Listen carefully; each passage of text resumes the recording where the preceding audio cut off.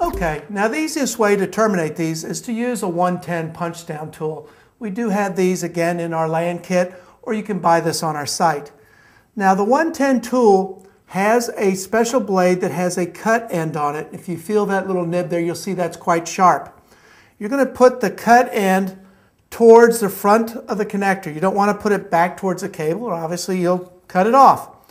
You're going to insert it down in the slot and punch down hard, okay? This is why you need a firm surface to work with.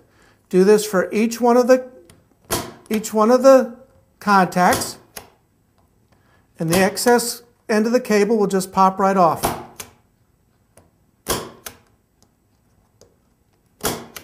Okay, you can see there are the excess ends that I cut off.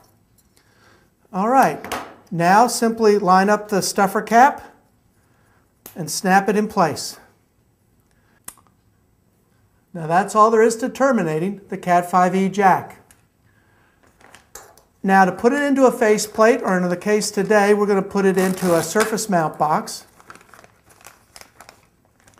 When you open these boxes up, you're going to notice that it's got a double-sided sticky tape to it, and it's got a little insert in there that can actually fit into the top part here to indicate whether this is a phone or a data jack. Pop the box apart. It's usually easiest to pry it apart with a screwdriver from the back. Okay, there it's popping open. Now the way this jack goes into here is on the bottom side of the jack is a little pressure release, okay? So you want this little tab, this flex tab, to be facing down in the jack. Slide it from the back side and slide it forward till you hear it click in place. Take your top part